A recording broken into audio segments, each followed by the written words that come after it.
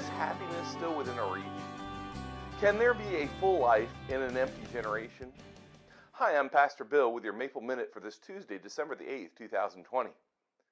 Poet John Berryman, he achieved elite status as a poet, even claiming a Nobel Prize for some of his poetry. He had widespread acclaim, fame, friends, and followers.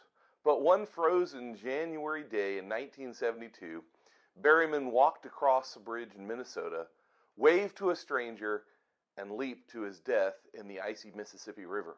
Why? Well, as he said in his own words, at 55, half famous and effective, I still feel rotten about myself. In one of his other poems, he wrote, after all has been said, and all has been said, man is a huddle of need. But in a survey of almost 8,000 students at 48 different colleges, they asked them what they considered very important to them. And the study reported some strange things that we wouldn't think to be true. The report said that only 16% of those who answered said that making money was the most important thing. But 75% said that their first goal in life was finding a purpose and meaning to it. Psychologist Carl Jung, in one of his books, he wrote, about a third of my cases are suffering from no clinically definable neurosis, but from the senselessness and emptiness of their lives. This can be described as the general neurosis of our time. And I think that that's a true summation, that we do have a little bit of lacking of hope or personal happiness in our life. But I will say this, within every single one of us lies an intense desire to understand the why of our existence. And I think that's something God placed within us. It's one of those things that causes us to want to find out who our Creator was and why am I here. By the way, it's one of the easiest ways to talk to people about their purpose in life and lead them into a relationship with Jesus Christ. It really is. A copy of an anonymous suicide note from a college student said this: to anyone in the world who cares, who am I?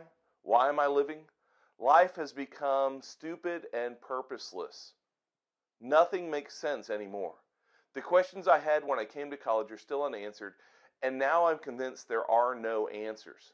There can only be pain and guilt and despair here in this world. My fear of death and the unknown is far less terrifying than the prospect of the unbearable frustration, futility, and hopelessness of continued existence.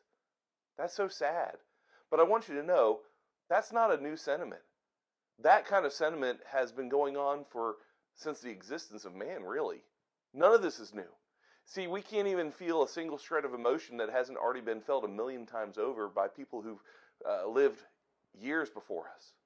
The wisest of the wise have shared fully in our sorrowful cry and search for happiness, including the wisest of them all, a guy that we would call Solomon. He was the son of David. He was the king. And successful though he was, wealthy, extravagantly wealthy, let me say that, though he was, surrounded by great men and beautiful wives and concubines though he was, and exceedingly blessed by God with both riches and wisdom, Solomon still felt all that you and I have felt today. Solomon still felt that emptiness and sometimes that lack of happiness in our lives. That can I still feel happiness within my reach? How wonderful it would be if we could pronounce a happily ever after ending on Solomon's life and his kingdom, but that's not to be true. It wasn't for the man, it wasn't for the nation. Solomon's vast wealth, which is still remarkable today, his fame and especially his sensual appetite tainted his special standing before God. That seemed to taint his life too. See, wealth, power, and pleasure can be dangerous even in the hands of the wisest man, and that's important for us to understand. These things long not to be mastered, but to master us, and that's the problem. Solomon compromised himself before the Lord, who had given him enough foresight to know better. And that's why Solomon writes this book of despair. The drifting came slowly, deceptively, but the further he moved from God, the greater became his emptiness, his frustration, and his confusion in life. He had that experience so many today are finding a life without God doesn't really have much purpose, does it? In the evening of his life, Solomon wrote the book of Ecclesiastes, which was a regretful retrospective on life itself. In the delusion autumn of his years, Solomon revisited the wreckage of a wasted life. And yet we still think of all the accomplishments that Solomon made in his writings. He made one final stab at redemption, though, an attempt to block others from his own perilous downhill road of destruction. And that's what we find in the book of Ecclesiastes.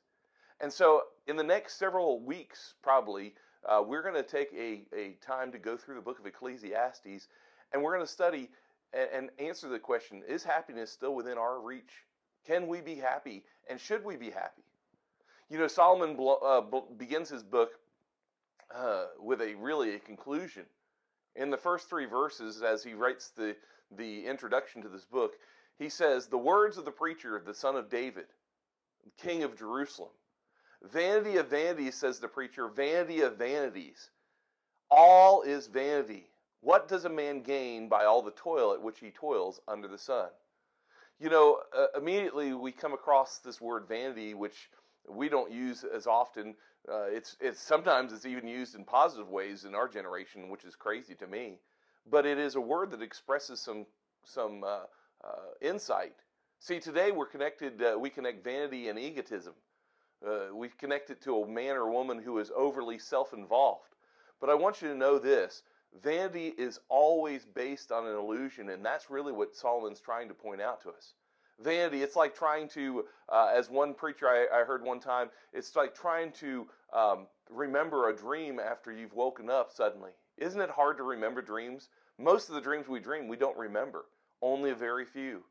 And it's so hard because sometimes they're good dreams and you want to go back to sleep, but you can't. That's vanity, isn't it? It's like trying to catch the wind is one of the illustrations that Solomon will use later on. As Solomon uses the word here, he refers to emptiness is what he's talking about in his Vanity of Vanities.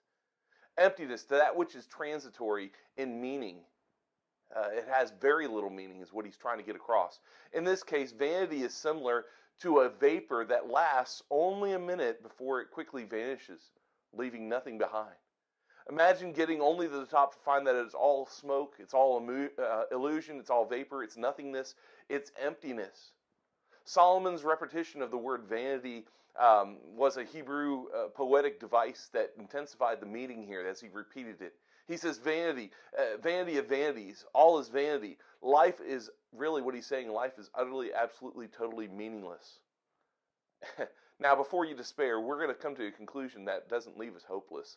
But you're going to have to stay with us in this Maple Minute as we go through this road and the path to happiness. See, life, as we know it, just turn on the news, life in and of itself is emptiness. It is vanity. It's purposeless without God. And that's the whole point that he is really trying to make. Because he's observing life in all the efforts of man without God. See, dreams come true, but they don't come free, do they? And as part of the price is realizing that elusive joy has escaped our clutches. And deep within the quiet of our soul, something suggests that one more time we have looked in the wrong place. And that's what Solomon's point was. Looking in the wrong place doesn't get us to a good place. So I encourage you in the next several Maple Minutes, and this probably will go on because we are going to go through the entire book of Ecclesiastes. Join us as we search with Solomon on his road to happiness.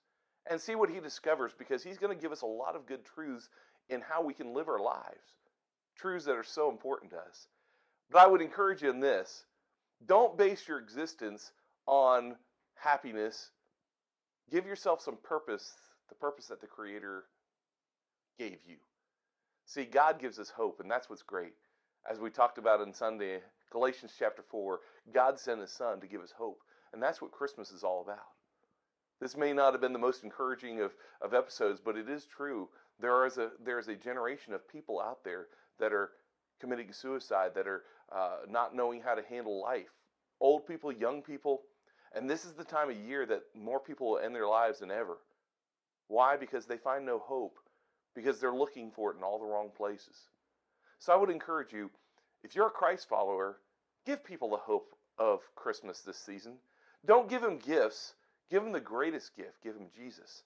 Help point them. Ask them what their purpose in life is all about. Ask them what their why is. Because remember, Within every single one of us lies an intense desire to understand the why of our existence, and that is so important. So until next time, why don't you help someone find their path to happiness by turning them towards God?